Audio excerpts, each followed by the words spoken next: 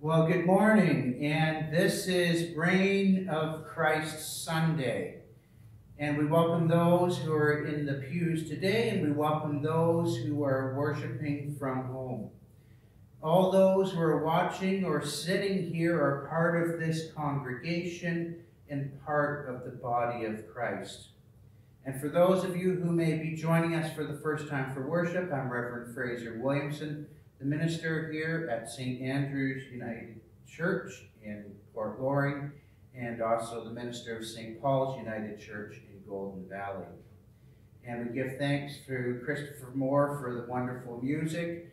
And this week on the tracks for the online service, we have Christopher Moore, myself, and Reverend Sandra Jenkinson singing. And as we gather now, in person and online, with the help of technology, we give thanks for the Holy Spirit, which moves beyond time and space and joins us together as the body of Christ.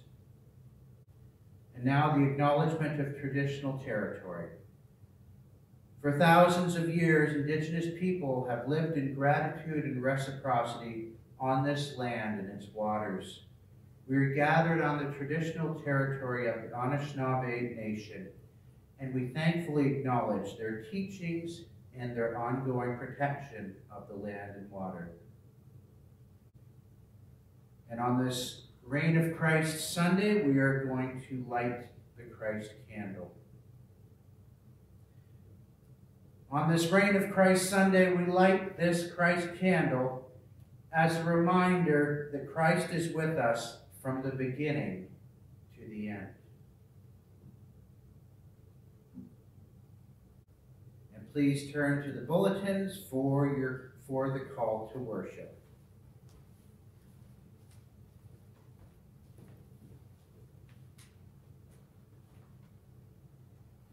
Grace to you and peace from the one who is, and who was, and who is to come.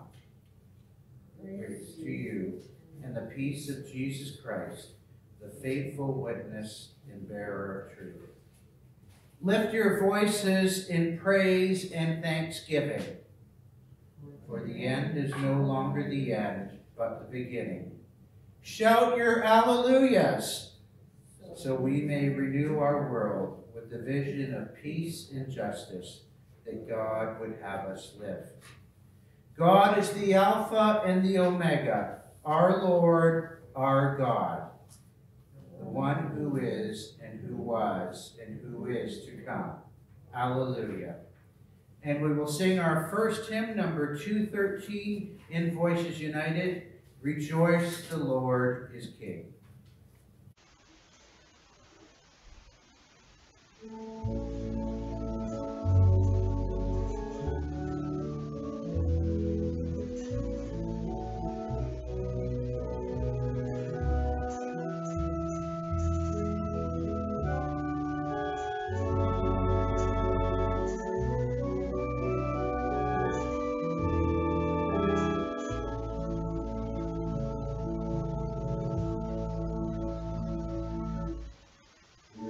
Rejoice, the Lord is King, your risen Lord adore. Rejoice, give thanks and sing triumphant evermore. Lift up your heart, lift up your voice, rejoice again, I say, rejoice. The Savior Jesus reigns, the God of truth and love. When he had purged our sins, he took his seat above. Lift up your heart, lift up your voice, rejoice again, I say, rejoice.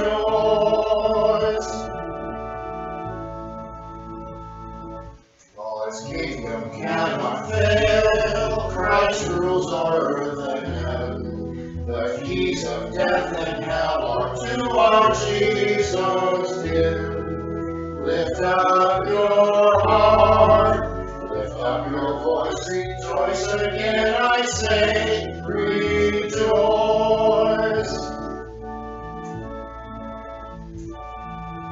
Rejoice in glorious hope, for Christ the Judge shall come to glorify the saints for their eternal home. We soon shall hear the archangel's voice, the trump of God shall sound, rejoice.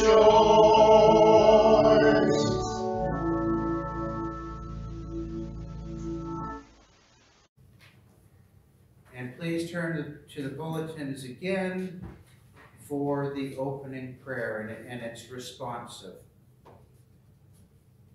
You are the source of all things.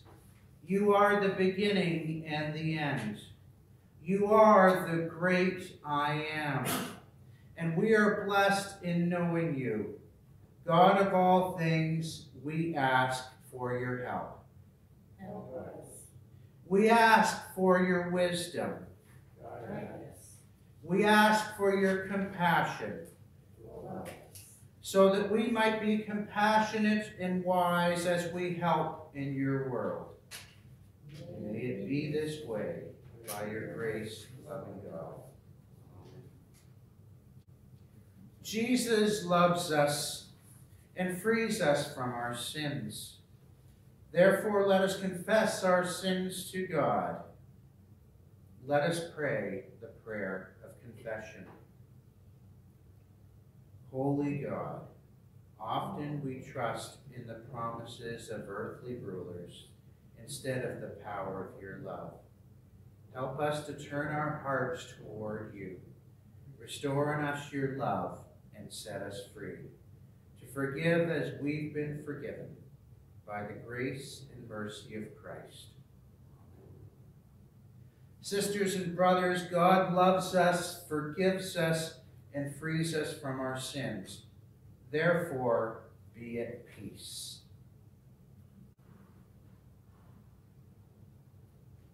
Well, for Young at Heart Time, I got a question. Have you made your New Year's plans yet? No. No? You were giggling though, Norma. Why were you giggling?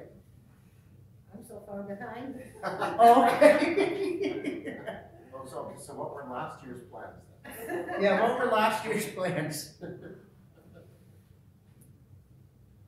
New Year's doesn't mean anything to me. It doesn't mean anything to you, okay? Anybody else have New Year's plans already set up? Well, you've only got 6 more days.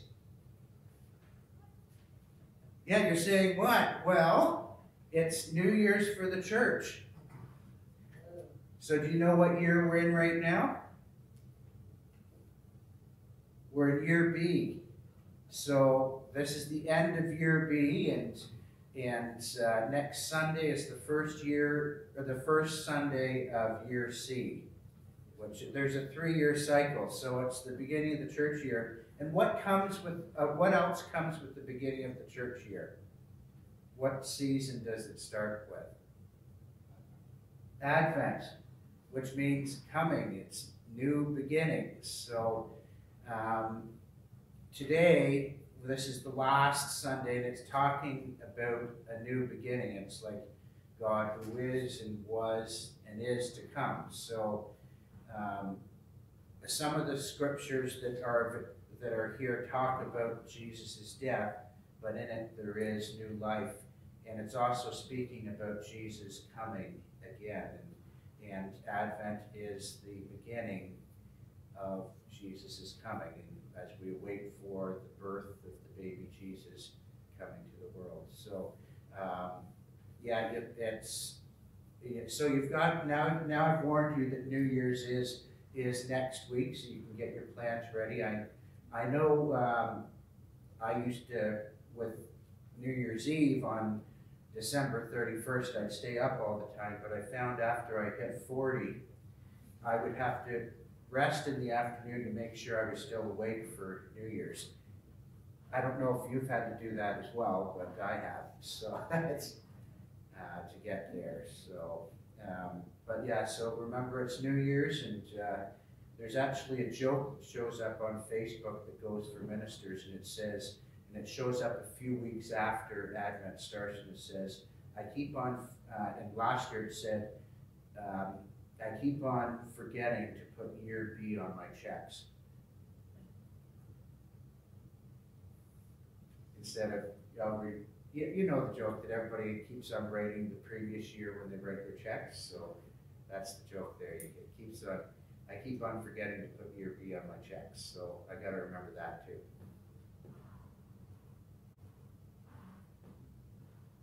And now, let us pray together the prayer for illumination. Come, Holy Spirit, open our hearts to receive a word of truth, then set us free to follow in the power of Christ's love. Amen. And our psalm today is Psalm 132, parts 1 and 2, and is found in pages 854 and 855 of the of Voices United.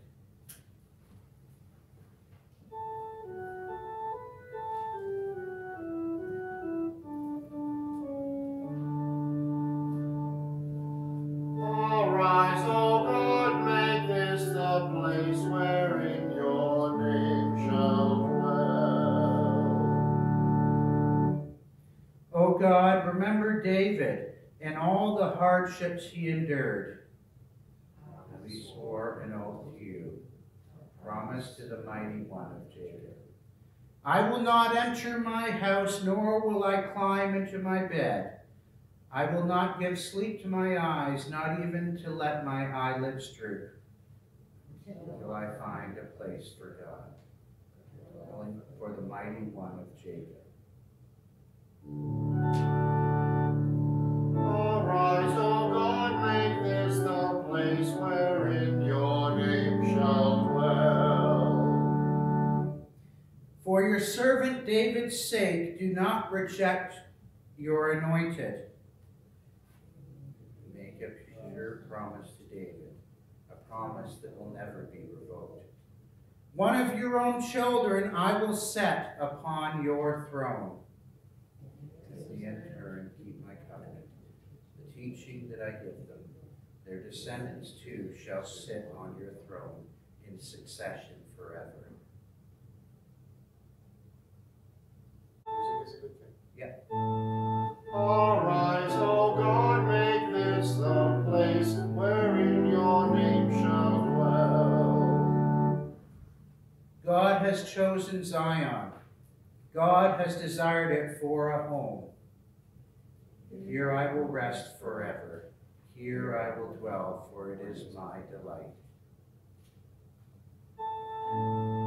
Arise, O God, make this the place wherein your name shall dwell.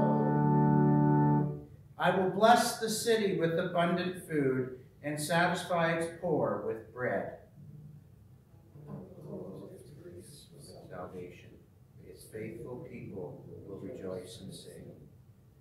There I will make a branch sprout for David. I will prepare a lamp for my anointed. His enemies I will clothe with shame, but on his head the crown will sparkle. O rise, O God, make this the place wherein your name shall dwell.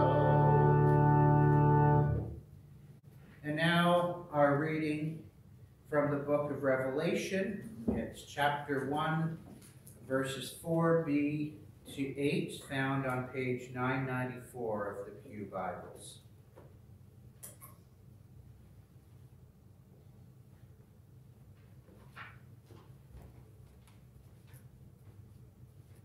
Grace to you and peace from him who is and who was and who is to come, and from the seven spirits who are before his throne, and from Jesus Christ, the faithful witness, the firstborn of the dead, and the ruler of the kings of the earth. To him who loves us and freed us from our sins by his blood, and made us to be a kingdom, priests serving his God and Father, to him be the glory and dominion forever and ever. Amen. Look, he is coming with the clouds. Every eye will see him, even those who pierced him, and on his account all the tribes of the earth will wail. So it is to be.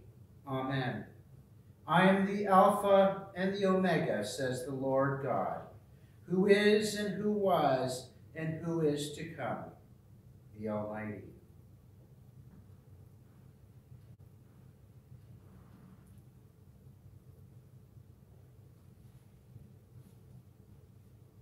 Our scripture last week in the Gospel of Mark ended with the line, "This is but the beginning of the birth pangs."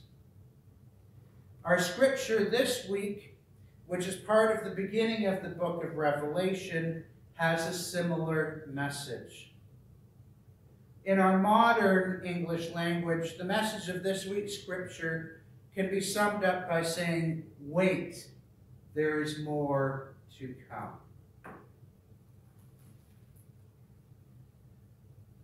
The book of Revelation has been misunderstood by many. Many movies and other writers have deemed it as the process in which God is ending the world. These movies and these interpretations have created fear among many. Last week's scripture was called by many scholars to be the little apocalypse. And this week's scripture in the book of Revelation is deemed to be the big apocalypse. And the book of Revelation is quite unique as it has two genres of biblical writing. It is an apocalyptic writing, and there are other apocalyptic writings like the book of Daniel that are written in the Old Testament. But it's also an epistle. It is an epistle because in the first part of chapter 1 of verse 4, it says, John to the 7 churches that are in Asia. And Asia is not the continent of Asia that we are familiar with today. Biblical historians state that the 7 churches in Asia are churches in Asia Minor, which is the western part of modern-day Turkey. This letter was intended to be read aloud in those churches so all could hear the message. These churches in Asia were the early Christian churches in the area. These churches were the followers of the disciple John. And being Christian churches, they believed the message of Christ. They believed in the hope of new life in the risen Christ. But being a Christian in the Roman Empire during that time was dangerous. The early Christians lived with the threat of persecution. Their lives were at risk. And at the time that this was read, many were already persecuted.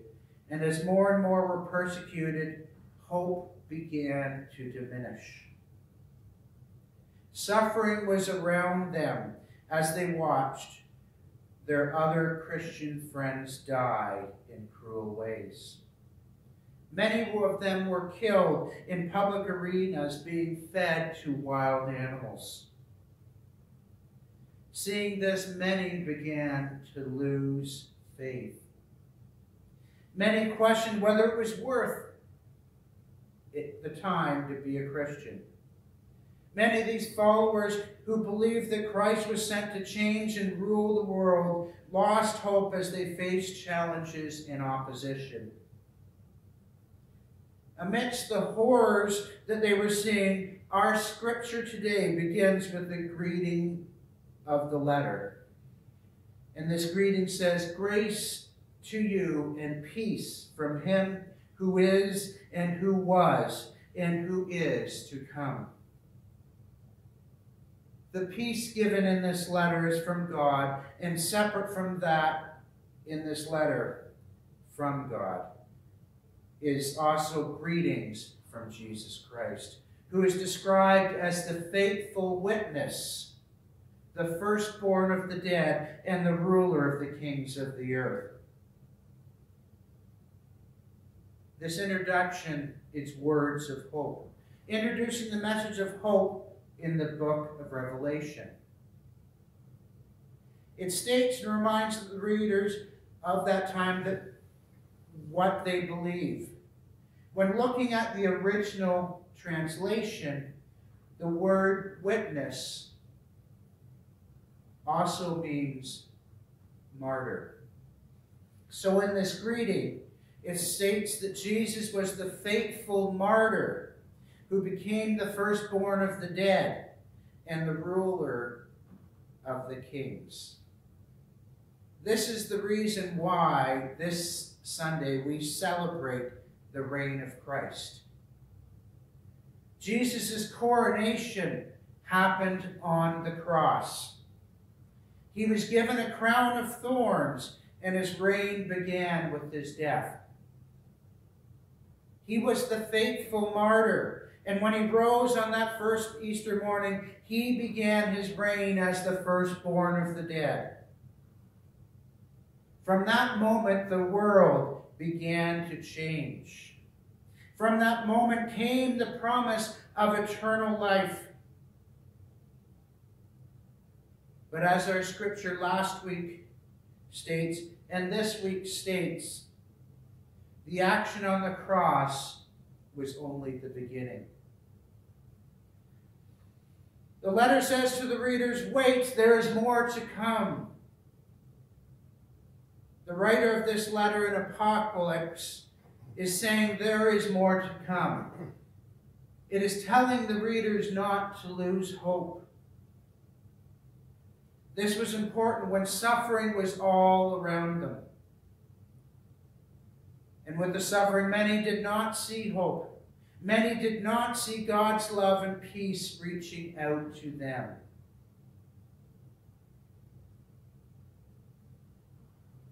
Some of them were questioning how the God of love could let these things happen. In the book of Revelation, if you look a little further and read right into it, many sufferings and bad things are listed. And the imagery is devastating. And that's why there's movies about it. And it shows the physical world being destroyed. The writer of Revelation is encouraging the readers to keep faith when faced with these many horrors. Many think the book of Revelation is the play-by-play of the end of the world, and it is the revelation of the end of the world. But it's not. It is the revelation of the reign of Christ in the world. The reign began with Jesus' death and resurrection, but it continues with the hope that Jesus' reign will continue forever. In verse 7, it gives a glimpse of the victory of Christ. It tells the readers to look up because Jesus is coming in the clouds. And it is with his coming that the readers would enter in a time of peace against their enemies. In their time of suffering, the first readers and hearers of this letter are given hope that their oppressors, the Roman Empire, will be defeated, and Jesus will come again to reign in a time of peace.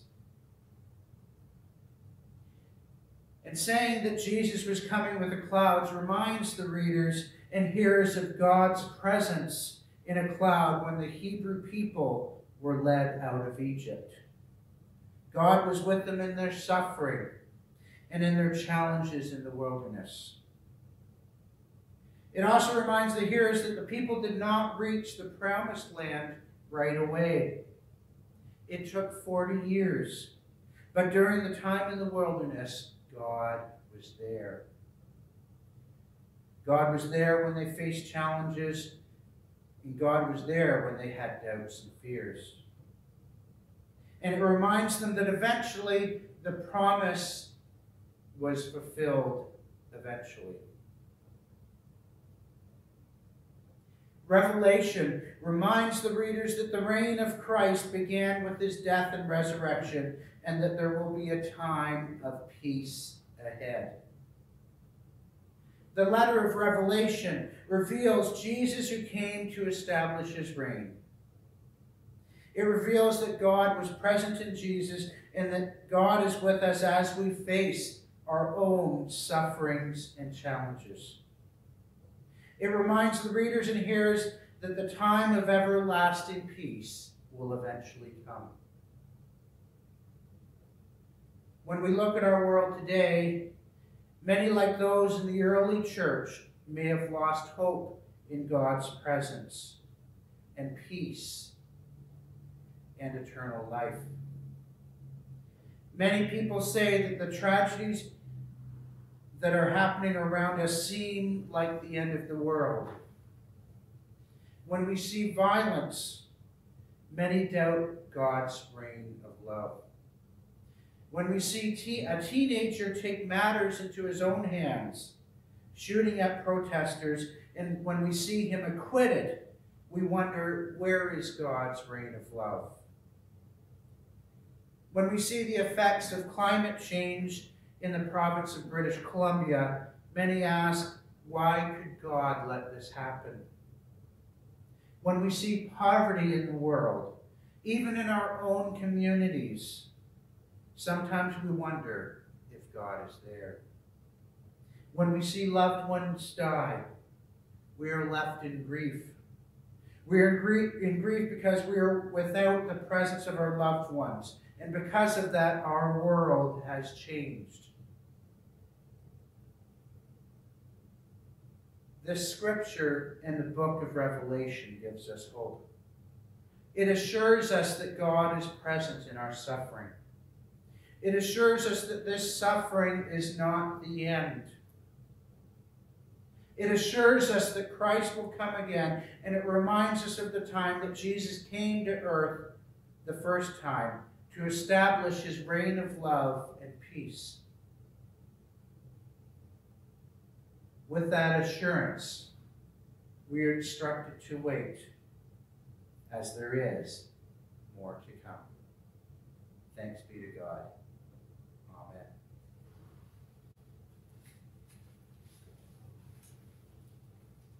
Amen. And this is the time in the service that we set aside for offerings to God. We have been blessed with so many gifts, including the presence of God through the Holy Spirit. And it is now time to return God's greatness to others in this world.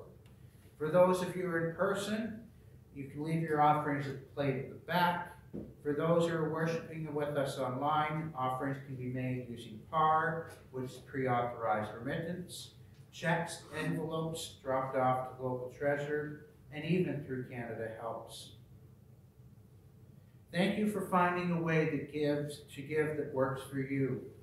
Your offerings make a difference not only in sustaining the ministry and mission of the whole church, but also enabling each church to reach out and respond to the needs in the local community and beyond through the work of the United Churches Mission and Service Fund. We know that throughout this past year and a half, you've continued to give faithfully to your local church, and we thank you so much. And if you're just beginning to worship with us and wish to donate to any of our churches, all of the addresses are provided at the end of the service. Let us take a moment now to bless all of our offerings given over the last week by singing More Voices, number 191, What Can I Do?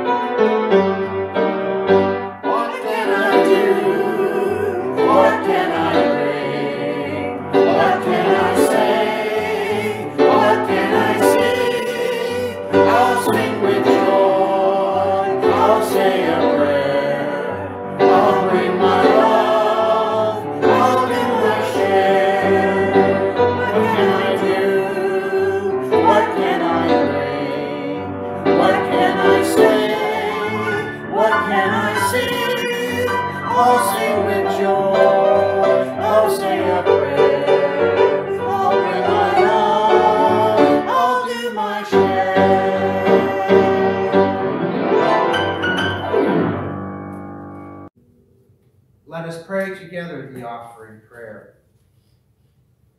Grudgingly or joyfully, dutifully or impulsively, we offer to you, O God, the work of our hands and the plenty of our hearts.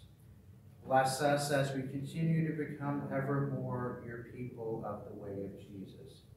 Equip us in our self-giving for your reign here and now. Amen. For mission and work of the church, we do have quite a few announcements. Most important is we have St. Andrew's Council is meeting at 11 o'clock tomorrow morning here at the church. I know there's at least 3 members of council, and all 3 of you will be there. I just want to make sure we have all of them present. So I think we actually already have quorum already, so we can, and hopefully the others will come as well. Then next week is Advent 1. I said it's New Year's, so we're going to have our New Year's celebration, and that's when you can officially put up Christmas decorations everywhere. So so you can do that. So, and at St. Paul's, the recording will be at St. Paul's next week. It's their annual memorial tree service, and there will be a fair number of ornaments added to those 2 trees. And next Sunday at 12:30 p.m., the official board, which is the St. Andrew's Council, the stewards of St. Paul's, and the elders of St. Paul's will all meet here for an official board meeting at 12:30, and that's obviously after the service at St. Paul's.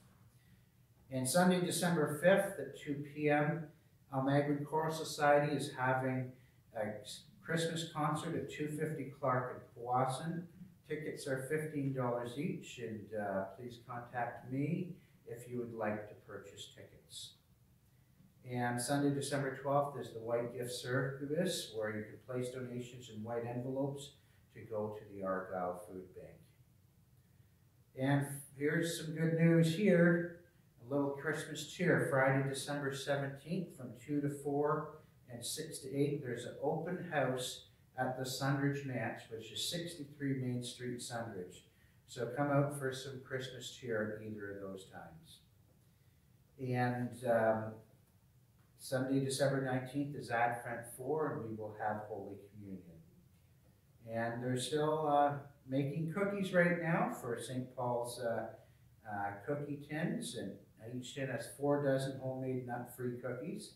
And you can call Connie at 705-729-1066 to pre-order by next Sunday. And the pickup date is December 4th from 10 to 11 at the church. And is there any other announcements? I know that I've heard the spaghetti dinner went well, so everybody got full of spaghetti, I hope. Good. If there's no other announcements, we'll move to the minute for mission.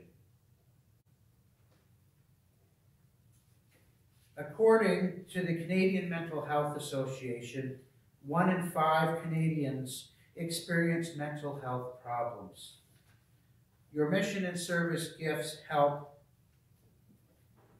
In his own words, Champ shares how the mental health support he received through the Bissell Center, an organization supported through your mission and service gifts, helped him change his life. He says, "My name is Champs. I'm 25 years old and I live at Hope Terrace, a permanent supportive home that is run by the Bissell Center. I have fetal alcohol spectrum disorder, a type of brain injury with no cure. So I need to help with things like coping with my emotions, keeping my appointments, and cooking before I moved. And before I moved into the Hope Terrace residence, life was frustrating and stressful. I used to live at my grandmother's house along with my mom and my 4 other family members. When everyone was home, it was chaos, which made it even harder to manage my emotions. Even happy emotions were too much at times. Mom and I knew I needed help, but we didn't have money, and we didn't know where to start. So a few years ago, I tagged along with my friend to the Bissell Center's Easter meal. He was getting help from Bissell and seemed to like it enough. Maybe I could get help too. It was at that very meal that I first heard about Bissell's mental health resources and the Hope Terrace house. When I was invited to move into the Hope Terrace a few months later, Mom and I both agreed it would be a good decision. I finally felt some hope. Maybe life doesn't have to be so hard all the time. Maybe I could have a better life. The staff were here to help me with the things that overwhelm me the most, like budgeting, cooking, and dealing with my emotions. They are awesome. They're really good, kind people. They're my family. Without the support that I regularly get here, I don't know where I'd be. Thank you for your generosity through the gifts of mission and service.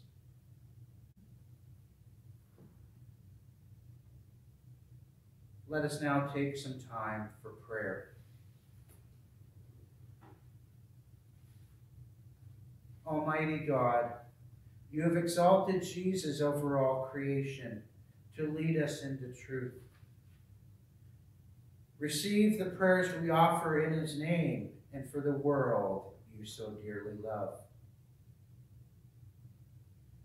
Give wisdom to all leaders and people to resist the earthly powers that destroy our common life. Guide us in the way of peace. Bring unity of mission to your church and fill us with the joy for your gospel as we invite others into your reign.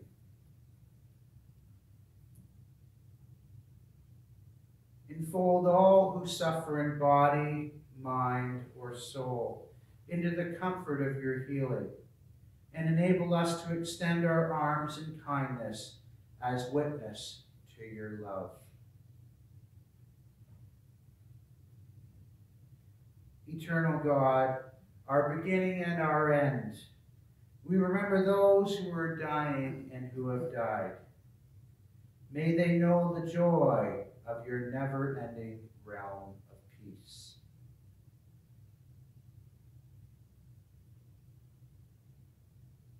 sovereign God, you sent Jesus to inaugurate a world of justice and peace through the power of your Spirit.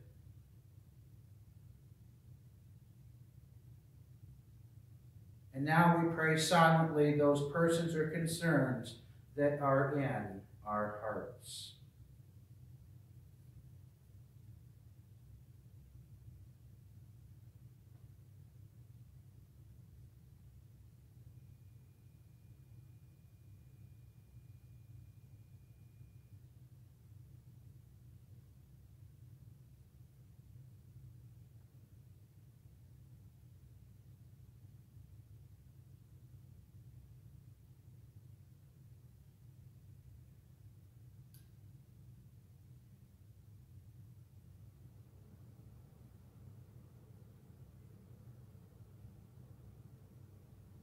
We gather all these prayers in the name of the one you sent to establish your reign over us, Jesus Christ, who taught us to pray, Our Father, who art in heaven, hallowed be thy name. Thy kingdom come, thy will be done on earth as it is in heaven. Give us this day our daily bread, and forgive us our trespasses, as we forgive those who trespass against us.